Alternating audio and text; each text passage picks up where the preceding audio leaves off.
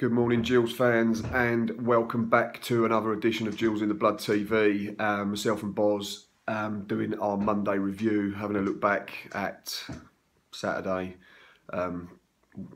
desperately digging and trying to find any sort of positives, but we're struggling at the moment. I'm going to just have a little chat in general about everything that's sort of happened in the last few days. We will warn you now that this might go into full rant mode. It's not going to be a nice chat. We said after the game immediately, didn't we, that we're done.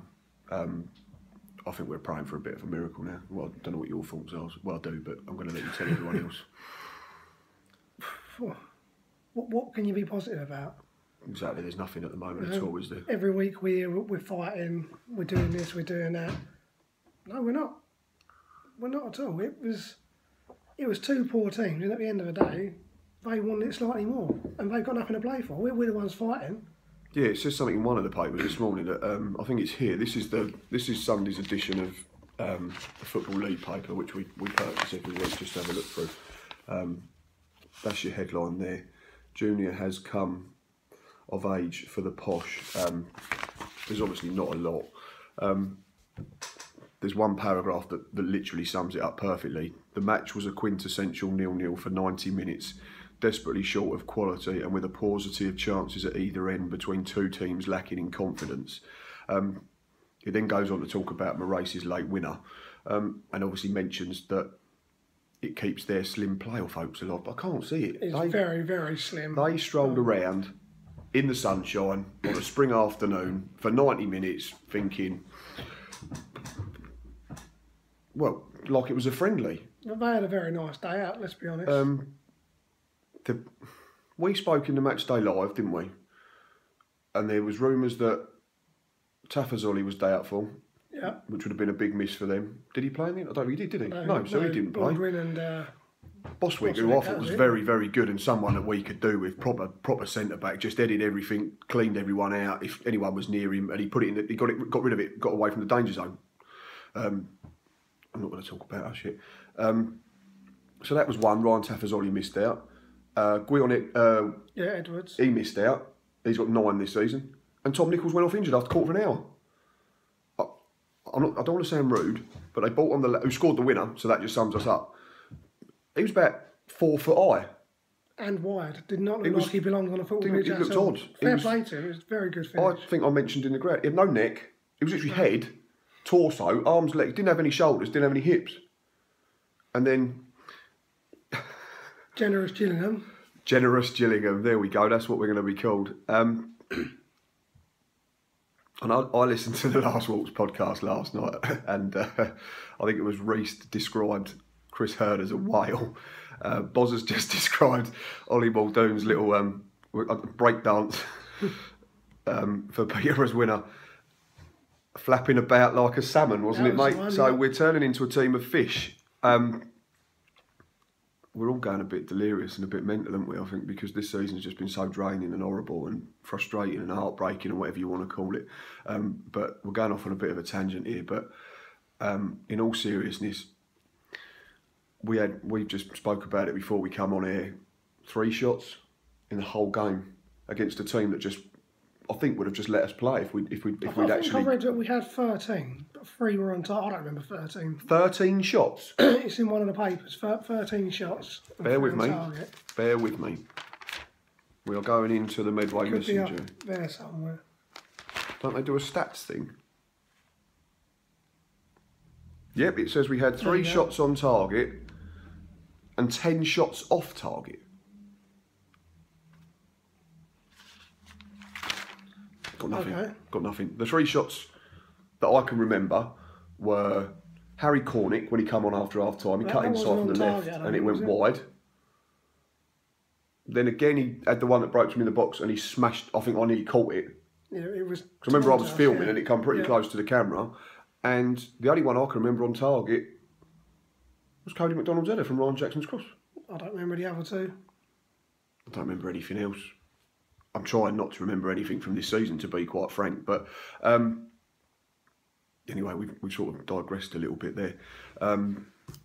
We've made some notes. I thought on the whole, and I don't know what you think, again, it might come back to them being, because they were so comfortable or just, like you say, just playing out an end of season game in the sunshine.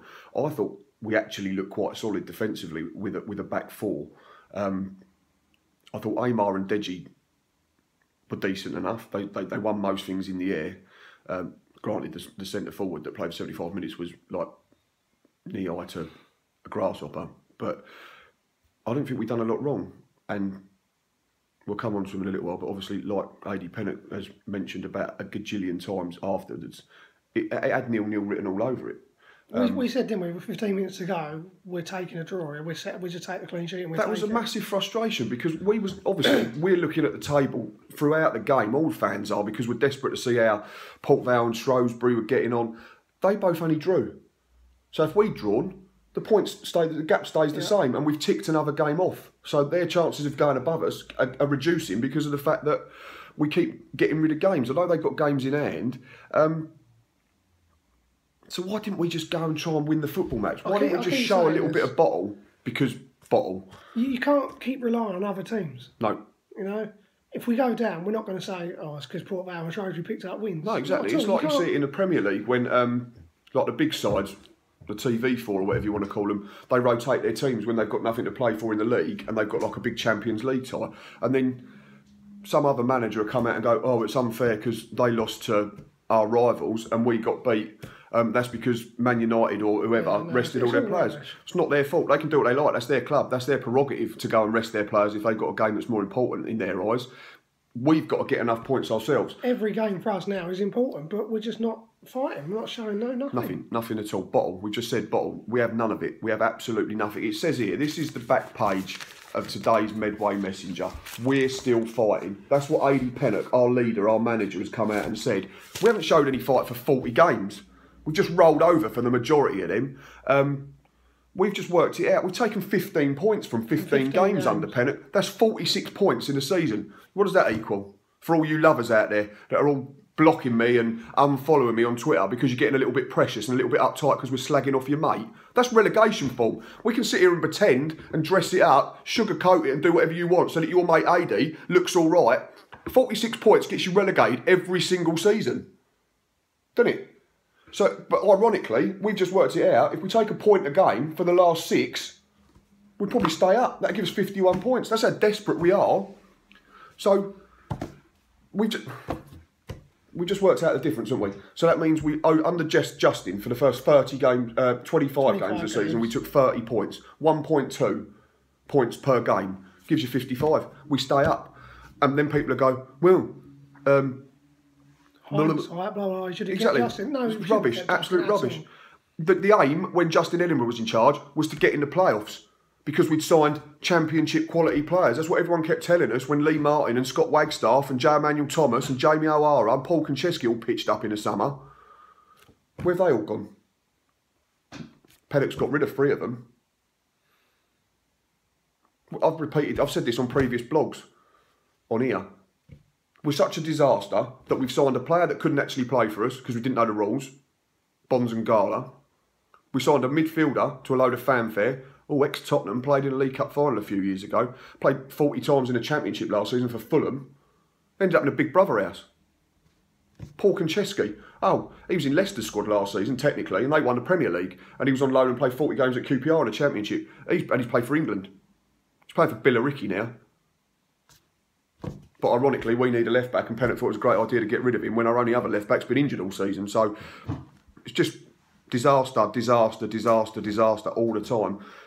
And it makes you wonder why Pennock thought... They were all big names. Pennock got rid of them. So why do you think he's got rid of them? I said to you before, I think it's wages. I think he's come in and thought, how can I shake this squad up? And he needs money to do it. So if he's sending Jet back, all right, we're now finding out we're paying his money still. But if we're still paying him... Up to the playoff final. Yeah, up to the playoff How hilarious. If we're still paying him, we should be playing him.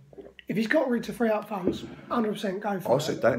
If he's being paid till the end of the season, why didn't we keep him? Because, and it's benefits of hindsight and stuff like that. But we said the other day, he was our top scorer when he left. And all right, he was an absolute nightmare. But who did we replace him with? Joe Quigley. To be fair to Quigley, no, we said Southend was very good. Since then he's dropped off, but this is a guy who's Shouldn't what, again 6, 7 months out injured. Fair And play you to him expect for him to play working 90 hard. minutes. And it's not fair to a kid. But then again, the irony is that he's been called up to his country. So we're all sitting here going, he's been bang average, hasn't scored a goal for us, and that earns him an international call up. So we lost him again. So, and then Josh Parker, there's another one. Josh Parker scores last week in a 4-1 battering where we get absolutely tanked out by a team that hadn't scored 1 for 10 games. What happened Saturday? He's on the bench. And who do we bring in? Rory Donnelly, 1 goal all season, hasn't played for the best part of a month because he's done his ankle in a home game. And then we find out he's got conjunctivitis. Conjunctivitis! And that's contagious. While Donnelly's being picked for the squad, by the way, Nolan Bow was playing for the youth team again. And scored. When, if Donnelly's got that, he shouldn't be in the squad full stop. You start Parker, you should be in quarantine, surely. He should be nowhere near the team. Nowhere near any of them that are... So what if... This is going to sound really horrible. Rory Donnelly goes down first half, running towards the town end.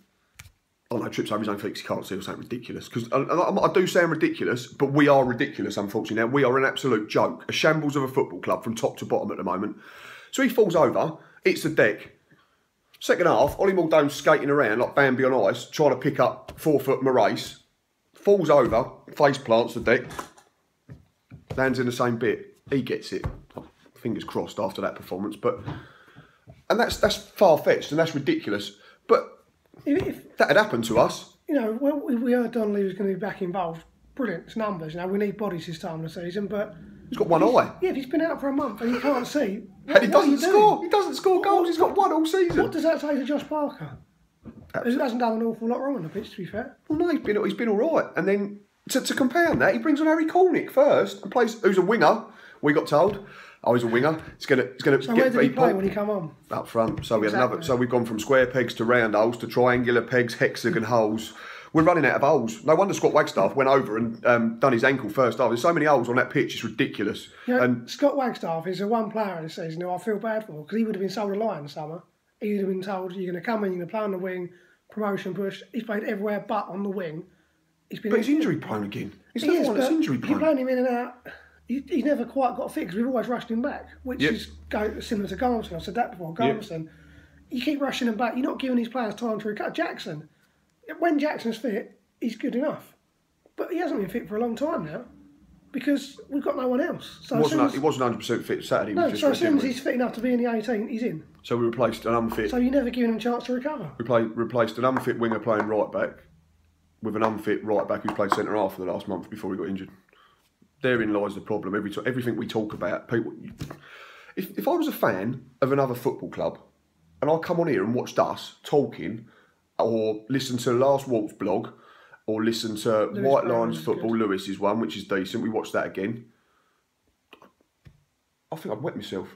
We're an absolute joke of a football club. An absolute joke.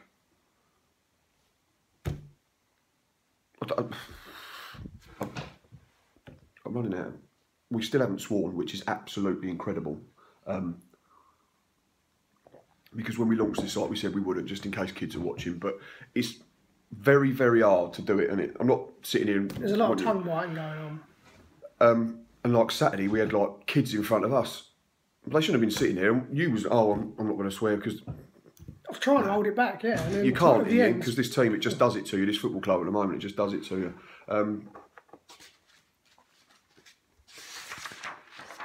What we got else? What else in the rest of this midway list? Sorry, I'm almost speechless, which you know is hard for me, to be honest.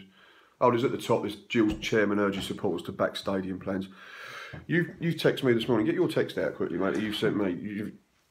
Boz has got a cracking analogy, cunt. I don't know why I did that. I'm just all over it. This is ridiculous. I'm not entirely sure I've worded it right, but you'll get the point. So, if you're sat indoors and you're thinking... So this is regarding us and our stadium plans and our wonderful new facility, and the fact that we've got a shoddy... 15 years I've been going and I've been hearing this stadium plan since day one. Right? Well, it's before you as well, mate. I heard it in 99 and Scally admitted that he'd sent out a publication 17 years ago, so it's pie in the sky, effectively. So, if you're sat down and you're thinking, I want to buy a house, or I'm going to buy a new car, you don't, you can sit there and think, yeah, in the future that'd be nice, it'd look nice, do it up. That's all well and good, but you have to start planning and saving and putting the wheels into motion. You don't just, just because you want it, Doesn't mean it's going to happen. No.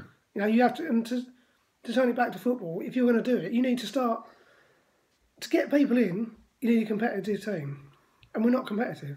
So it's all right and good giving away free tickets and saying, oh, well, you know, we've 7,000, 8,000. You don't give free tickets out. What are we doing to get people in? What's our average attendance? We touched on this the other day. What's our average attendance? 5,000? Yeah, around 5,000. It'll drop next season when we're in 100%. League Two. It'll be 4,000, 4,500.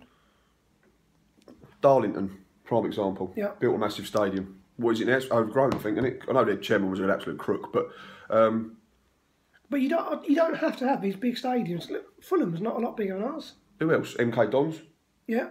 They're look at 4 teams points that have been in the above us. Premier League, and you don't need it. Blackpool now in League Two. If you're competing Portsmouth. at the top, you know, and you're regularly challenging, 100% go for it. But let's concentrate on what's important. Let's not look 10 years in the future about a new stadium. So to back up your example perfectly, how much does the Vitality Stadium hold? Bournemouth, 11,000. It ain't no different to us. It looks like our ground. Yeah. And where are they? Premier League. And this comes back to you, Paul, and all your path to the Premier League and all your dreams and your aspirations and your ambition. And your last paragraph in that 8-page publication letter last week was, we have to believe to achieve. 48 hours later, you confirmed that we was having a non-league manager for the next season, regardless, pretty much. So, the players should be reading that, believe to bored achieve. of listening to it. Bored of listening to just absolute rubbish and nonsense, thinking that we're all stupid and that we're all just going to sit here. Some will, because all the happy clappers that love Adi Pennock for what he did as a player, and I do, and so do you. But that doesn't mean we have to sit here and accept this rubbish and go, oh yeah, Adi Pennock was great as a player, so that means he's a good football man. Because it's not happening. Andy Hessenthaler was a brilliant footballer for Gillingham Football Club. Couldn't get us out of League Two. And people will go, oh yeah, well he finished 2 seasons in a row as our highest positions in the Championship, so that's 2 of our highest positions ever. That was Tony Pulis and Peter Taylor's team. So don't sit there and pretend that was Andy Hessenthaler's team. Going back to that start as well, that's when the negatives started, because we had an ageing team then.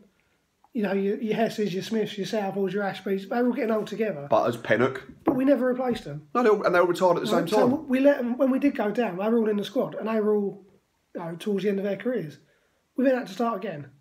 If you're in a championship and you're planning, and you've got, I don't know how old they were, 33, 34, Ashby and Butters and whatever, you need to start replacing. You need to start thinking, you know, now you're thinking about the future. Maybe you should go Alex back Ferguson, United, when he used to fade a couple out every season, bring in the youngsters. The only time he didn't really do it was his last season because he knew he was retiring. That season we went down and we had like the older players.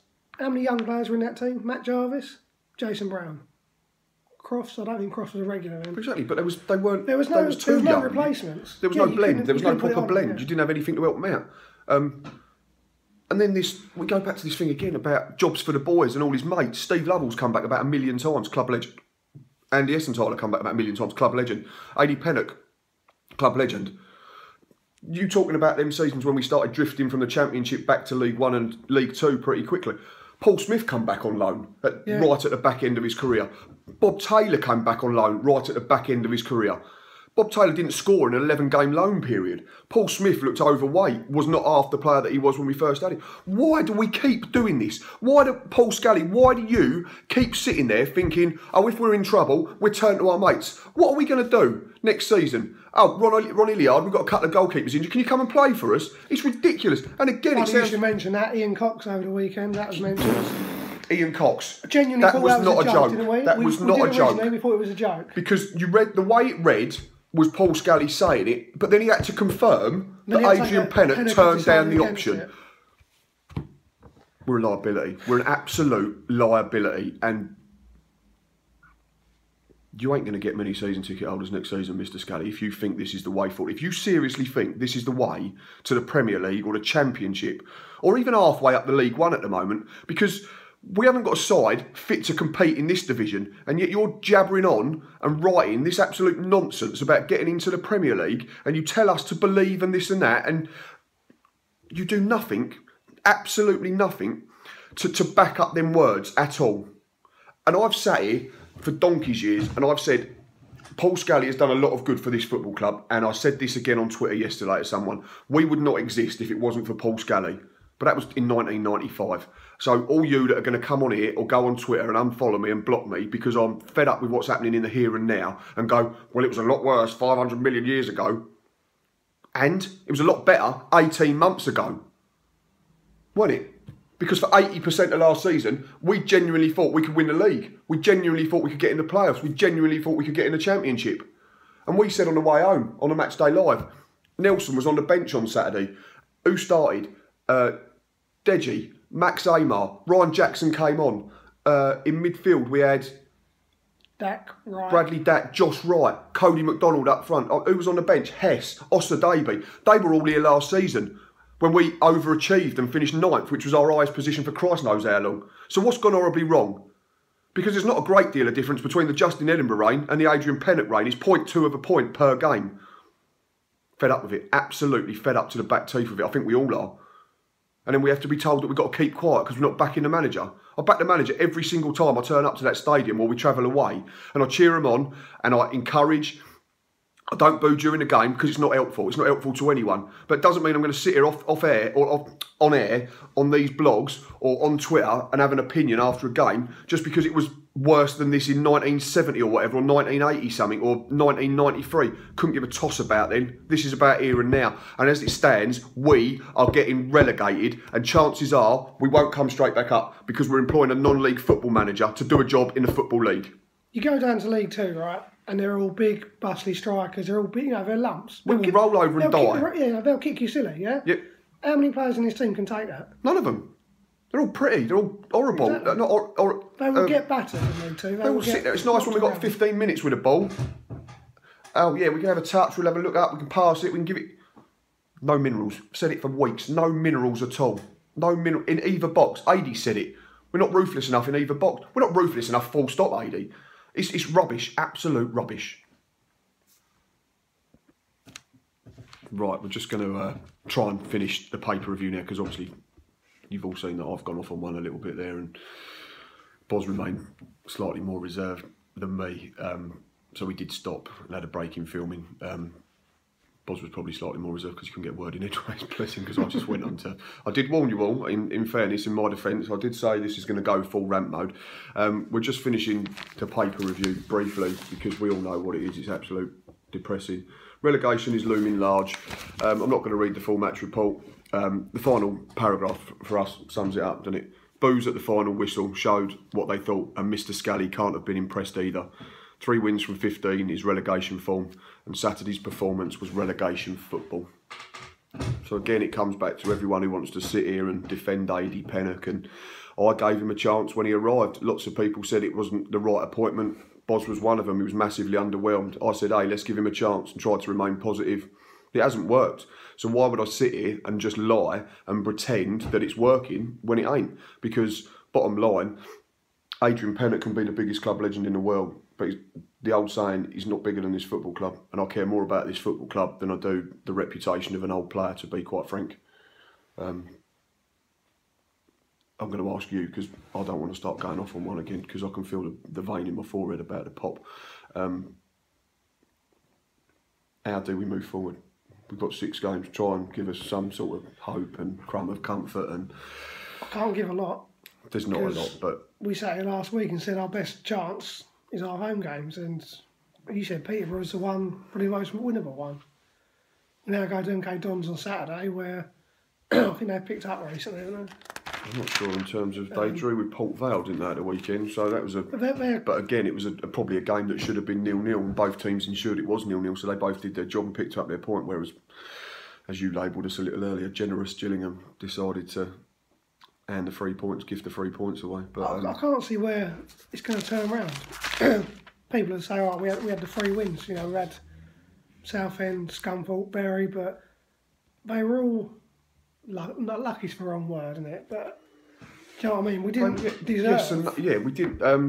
Bury, it was Nelson, wasn't it? Kept us in it. Southend was his first win, wasn't it? I'm sure there was a Josh Wright penalty in that. Yeah, there was. There was a penalty. Almost through that. And a red card that, when looking back at it afterwards, looked really soft. Ryan Innes. And we still nearly threw that away. We was 2-0 up at half time against 10 men, and then we sat back, which we said at the time was understandable because we hadn't won for Christ knows how long. Yeah, we were just desperate for a win. But we got over the line, and at the time we thought, excellent. We might have sort of turned a corner or whatever. And then we went to Bury, I think, the week later, didn't we?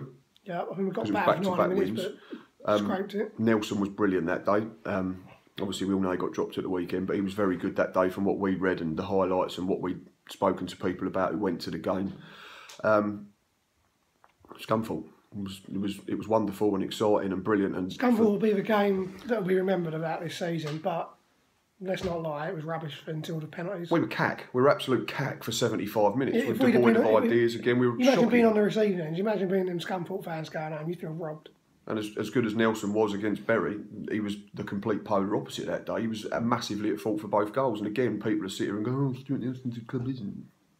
Oh, that's all right. And so he can just let something through his legs. Bloke, but you know, he's at the end. He's coming towards the end. Let's be honest. And we've said. I hope he hangs around the club when he goes. You know, plenty of time. He probably still wants to play. I can see him going to a league. Well, he's going to go to League Two. Clay might stay, but you know what I mean. He's 35. We said didn't we a few weeks ago, like you know, big things are expected to Hadler. Obviously, Holy's coming on a long-term deal. Yes, the contract says that's that probably it looks the one like he's going to be number one next we've season. already made a decision, yeah. And then Hadler compete again. So, or we might get another one in. But I think Stuart Nelson, has he got a contract? He's got another year. I'm sure he signed for 2 last year. So, but you can always get that sorted out. I mean, you have to look at like higher up the football pyramid. Wayne Rooney, it looks like they're going to write off the last year of his contract so he can go back to Everton. So they might do that with Stuart Nelson, and I'd have no qualms about that. Not because I don't like Stuart Nelson, but because he's been a great servant and he deserves to play football games at this stage of his career. Last season, season 4, we had Glenn Morris as well. Yeah. And there was talk one's going to go, one's going to stay. I said, if Morris is the one to stay, let Nelson go because he's done that much for the club. Yeah, don't make him sit on the bench. He deserves better than just be sat on the bench, just wasting his time. Yeah, no, so let him go and play football because he's not got long left. I'm sure of that. So maybe that was the one positive in the performance of the keeper. I thought Thomas Holy was very good save. The one I think it was Maddison, wasn't it? Second half when he sort of went, he couldn't quite get it with the first hand, and he's had to go up with the wrong hand. I mean, I'm not a goalkeeper coach, but it was a very good save, bottom line, and he had no chance with the goal. A couple of kicks early on, he looked a little bit nervous, but after that, he was generally solid. He claimed crosses, he come out, he bossed his area. I think he punched a couple away, did nothing wrong. He got man of the match in the Medway Messenger. I mean, I know that's probably not a great reference considering our performance again, but he was one bright spot in a very dull afternoon. I don't think there's a lot more to say. I've done my rant, I've calmed down a little bit. I'm pretty sure the blood pressure's dropped a little bit. My tea's cold. So is MK Dons now our most winnable game?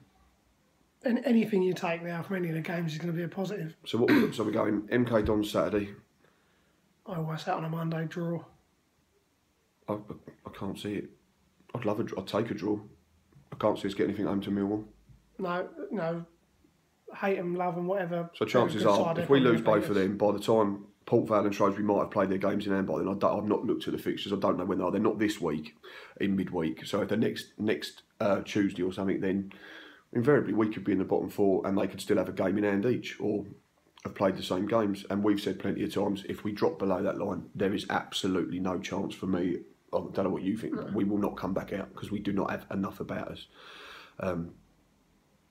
Anyway, thanks for watching. Till next time, up the Gills.